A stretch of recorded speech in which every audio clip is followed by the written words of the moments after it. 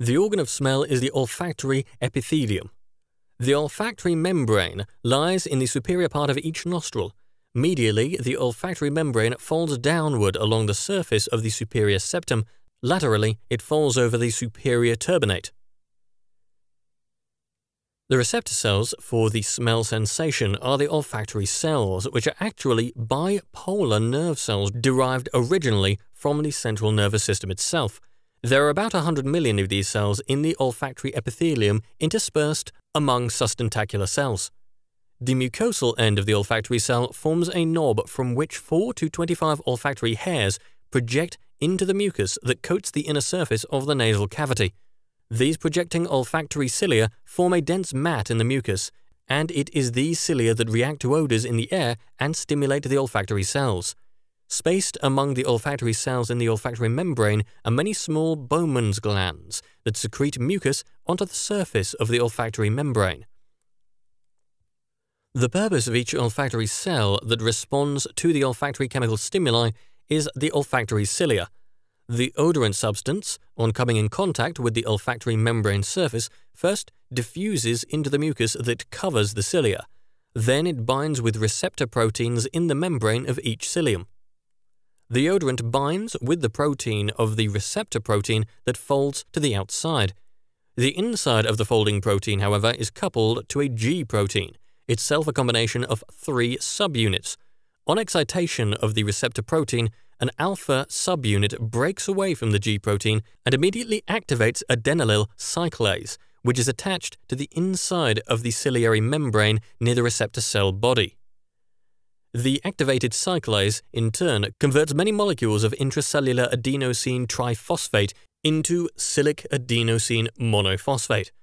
Finally, this CAMP activates another nearby membrane protein, a gated sodium ion channel, that opens its gate and allows large numbers of sodium ions to pour through the membrane into the receptor cell cytoplasm. The sodium ions increase the electrical potential of the positive direction inside the cell membrane, thus exciting the olfactory neurons and transmitting action potentials into the central nervous system by way of the olfactory nerve. The stimulating substance must be at least slightly water-soluble so that it can pass through the mucus to reach the olfactory cilia. The membrane potential inside unstimulated olfactory cells, as measured by microelectrodes, averages about -55 millivolts. At this potential, most of the cells generate continuous action potentials at a very slow rate.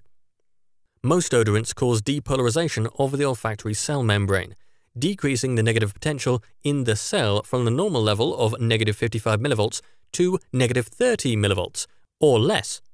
That is, changing the voltage in the positive direction. Along with this, the number of action potentials increases to 20 or 30 per second, which is a high rate for the minute olfactory nerve fibers. Over a wide range, the rate of olfactory nerve impulses changes approximately in proportion to the logarithm of the stimulus strength, which demonstrates that the olfactory receptors obey principles of transduction, similar to those of other sensory receptors. The olfactory nerve fibers leaning backward from the bulb are called cranial nerve 1, or the olfactory tract. However, in reality, both the tract and the bulb are an anterior outgrowth of brain tissue from the base of the brain. The bulbous enlargement at its end, the olfactory bulb, lies over the cribriform plate separating the brain cavity from the upper reaches of the nasal cavity. The cribriform plate has multiple small perforations through which an equal number of small nerves pass upward from the olfactory membrane in the nasal cavity to enter the olfactory bulb in the cranial cavity. Each bulb has several thousand such glomeruli, each of which is the terminus for about 25,000 axons from olfactory cells. Each glomerulus also is the terminus for dendrites from about 25 large mitral cells and about 60 smaller tufted cells, the cell bodies of which lie in the olfactory bulb superior to the glomeruli. These dendrites receive synapses from the olfactory cell neurons, and the mitral and tufted cells send axons through the olfactory tract to transmit olfactory signals to higher levels in the central nervous system. Do not forget to like the video and subscribe to our YouTube channel.